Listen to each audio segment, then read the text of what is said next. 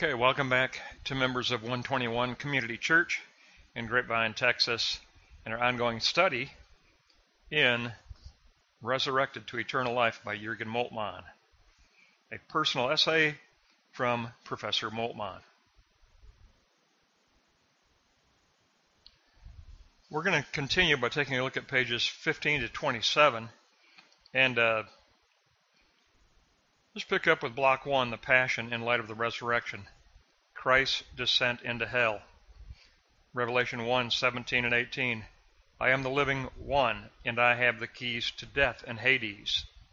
Jesus was both damned and chosen. His descent into hell came after death and before the resurrection, says the Apostles' Creed. Christ suffered the despair of the damned, but he himself is the key to hell, having become a curse for us. Galatians 3:13. I love Galatians. I've said this before, but it's the first book of the New Testament in chronological order, and it is the gospel according to Paul. I love the book of Galatians. Christ became a curse for us. He obliterates the kingdom of death with his resurrection. He destroys the gate of hell with his cross. Matthew 27:46. Christ was forsaken as one eternally damned. In this, our uncertain election is made sure. Our election is made a certainty in the cross and resurrection of Jesus Christ. En Christos. We are in Christ eternally. Now the passion of Christ in light of his resurrection, 1:3. Romans 4:25. Our Lord was handed over to death for our trespasses, for our justification. Sin is distancing oneself from God, an infringement upon our relationship to God. It is a sickness unto death, where we find ourselves outside God. Christ, however, draws nearer to us through his passion, making us children of God, creating divine solidarity. Romans 8:31 and 32. He gave up his Son for all of us and will also give us everything else. God draws nearer to the God-forsaken through his Son. Paradidomi, to give up, to sacrifice. The Father sacrificed his Son. He gave up his Son for our sanctification, for the ability to enter into unity with the triune Godhead.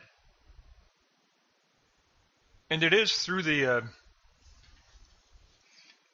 God-forsakenness that Christ suffered that we know that those in Christ shall never be God-forsaken, because Christ suffered God-forsakenness for his elect, for the elect.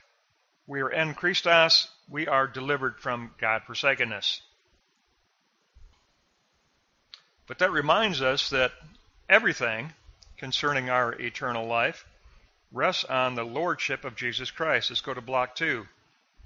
And we know, we all believe that, we all know that's the truth. Everything concerning our eternal future rests on the lordship of Jesus Christ. So let's take a look at Block 2 here. Kingdom of God equals salvation of earth and the community of the earth. The beginning of God's new world. Both images belong together. We live in the life of coming world. The life of coming world of God. As life from everlasting life. It is life from everlasting life. It equals the reign of Christ. Christ's resurrection appointed him as Kyrios, Lord. In the Greek, Kyrios is Lord.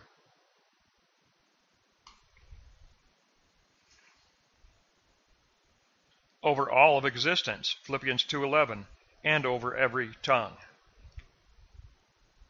We affirm Jesus Christ as Kyrios, as Lord. In many of the cities like Ephesus, they had signs up declaring, in Ephesus, declaring Domitian, Kyrios, Lord, over all existence. The emperor was considered the Kyrios, Lord, so to call Jesus Christ Kyrios was a threat to Roman government and considered to be punishable by death. But Christ is Kyrios, Lord. Now, Block 2, Note 3, living within Christ's dominion. Kyrios, Lord, implies freedom and liberation. Take a look at Exodus 22. I am the Lord your God. I brought you out of the land of Egypt. The Lord is the God of Exodus. And also, the doxa glory. I like what Moltmann says here. The doxa glory of God's compassionate incarnate presence. And I've always, in my studies, I've come to the same conclusion. The doxa glory of God. Now, doxa is the Greek for Shekinah in the Hebrew, but the doxa glory of God is always incarnate glory that dwells among us. The veil to the Holy of Holies was torn asunder, and God dwells with us as a living tabernacle, and therefore we experience the presence of the doxa glory of God's compassionate incarnate presence. And we look at Exodus 3, 7, and 8, and I love this. I love this verse that Moltmann pulls out. Exodus 3, 7, and 8. I know their suffering. I have come down to deliver them. That was an act of becoming incarnate within the sufferings of God's elect. I have come down to deliver them. Remember, we discussed in previous lessons many times the eternal generation of the Son, which is the foundation for our election. Now, Romans 14, 7 and 9. And that is a beautiful passage. We do not live to ourselves or die to ourselves. We live to the Lord, we die to the Lord. We are the Lord's. Christ is Lord of both the dead and the living. And as believers, we affirm Romans 14, 7 through 9. I live en Christos, in Christ, and I will die en Christos, I will die in Christ. Whether I live or I die, I am in Christ. I affirm that with all sincere conviction. Romans 14, 7 through 9 is imprinted on my heart, and I'm sure it is in any believer's heart. Whether we live or we die, we live or die en Christos. We live or we die en Christos. Paul used the sign en Christos over 600 times in his letters. We've discussed it before, but that is his number one sign for the kingdom, en Christos. Over 600 times he used that sign in his letters. And Romans 14, 7 through 9 makes that emphatically clear. Now, Block 3, we get a very personal confession from Jürgen Moltmann, because he gives us his interpretation of the fact that we are resurrected at the hour of death. Very personal message here in Block 3. The hour of our death. The entirety of our life is resurrected at the hour of death to eternal life.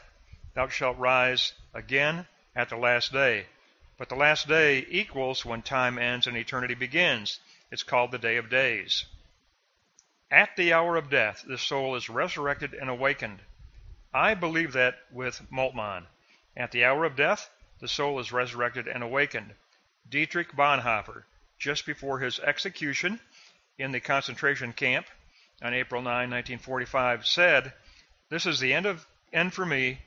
It is the beginning of life." The beginning of life, 1 Corinthians 15:35. How are the dead raised? With what kind of body? And then 15:36. What you sow does not come to life unless it dies. It dies to take on a new form. What is raised is imperishable.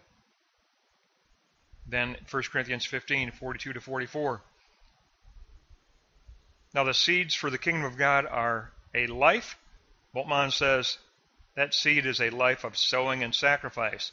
We live according to agape, self-giving love, sacrificial love. That's what agape is.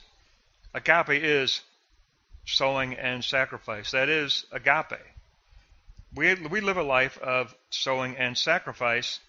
That becomes the seeds for kingdom of God. Our entire life is resurrected and transfigured into a new gestalt, that's the German for a new form.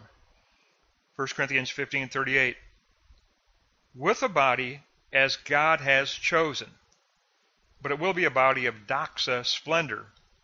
Remember, we are changed from glory to glory. The doxa glory of Christ means that we will receive a body of a transfiguration of doxa splendor. The natural cycle of life is resolved as birth and life. 1 Corinthians 15:54, death is swallowed up in victory. Moltmann says, go take a look at Isaiah 25:8. It will affirm the same thing. This is incredibly personable, but this is Professor Moltmann's convictions. These are the convictions of my friend. And obviously I share these convictions. I've studied his theology all of my life. We've exchanged letters and gifts and discussions, all of my adult life, ever since, actually, I was introduced to Jürgen Moltmann by my friend, Professor Braidfoot at Dallas Baptist University. He was my philosophy professor, and he presented me, at my graduation, he gave me Jürgen Moltmann's Theology of Hope. And he says, Barry, this just seems to me like a good fit for you. That's what he said. What a great friend. And it was a beautiful fit for me because I was really transformed and inspired by the Theology of Hope. But it didn't end there. Because later in life, when I was doing social work in Lansing, Michigan, I was in a shelter home, and I was supervising a shelter home for neglected and abused children. And while I was in that environment, I read Moltmann's second book, The Crucified God. And it spoke to the situation I was working with these neglected and abused children. And The Crucified God is and I'm not the only person to say this, but it is his best manuscript. It is by far. I had a member of my church ask me, all right, Barry, if I only pick one book of Jürgen Moltmann's to read, what should it be? And I said, The Crucified God. Not The Theology of Hope. You should read that one second. You should read, if you're only going to study one, study The Crucified God. It is basically encapsulated in block 1 here. It's all about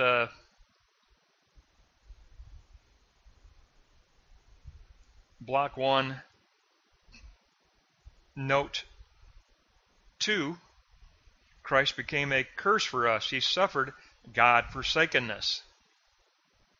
He suffered God-forsakenness.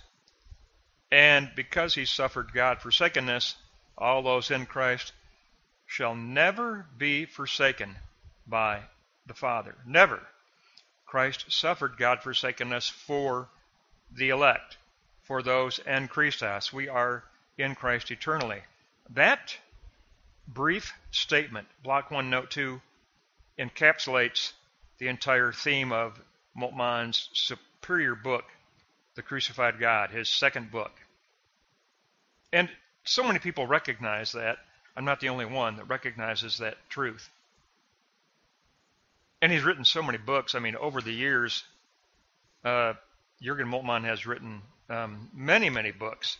And I know I can show you. They're in my library. But The Crucified God, if you're just going to read one manuscript, one of his most important most significant manuscripts, then read The Crucified God. That is the one.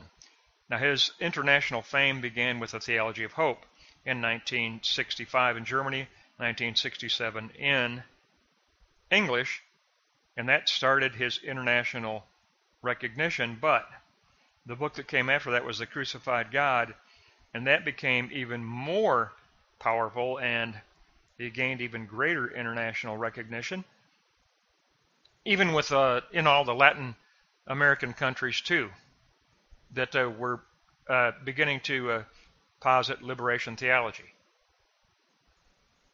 Moltmann had a huge influence on that movement as well. Now so I'd go block 1, note 2 for our quick recall here. Block 1, note 2. Now block 2, we should probably, I'm going to go with 2 here also, because it brings up the reign of Christ as Kyrios Lord, life from everlasting life. It began the moment you were justified in Christ. That began the moment you were justified in Christ, when you began living as a disciple under the reign of Christ. And Christ is Christos, Messiah, but Christ is also Kyrios, Lord, over all existence, over every tongue.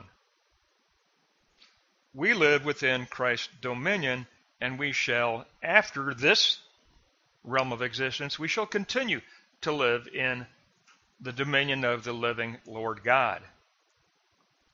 So I'm going to go with block 1 for a quick recall. Block 1, note 2. Block 2, note 2. All right, block 3. Let's see where we go here. Block 3.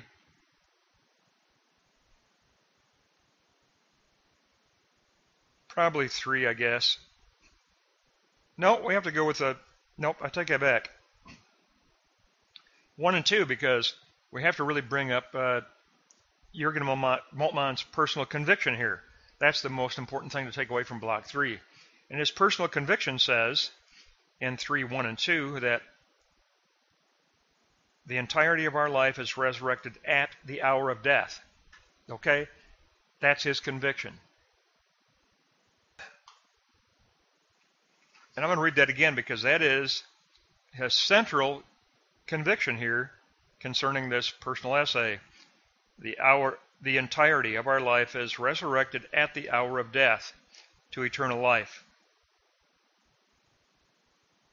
In other words, the last day is when time ends and eternity begins, and that is at the hour of our death. That is what Jürgen Moltmann believes. That is also what I believe, and so I'm thankful that I probably learned it from him, but we agree on that conviction for sure. So that's going to wrap up pages 15 to 27, but in this section of the manuscript, we get into the very personal, deep conviction of Jürgen Moltmann concerning the hour of our death. We'll pick up next time on page 28.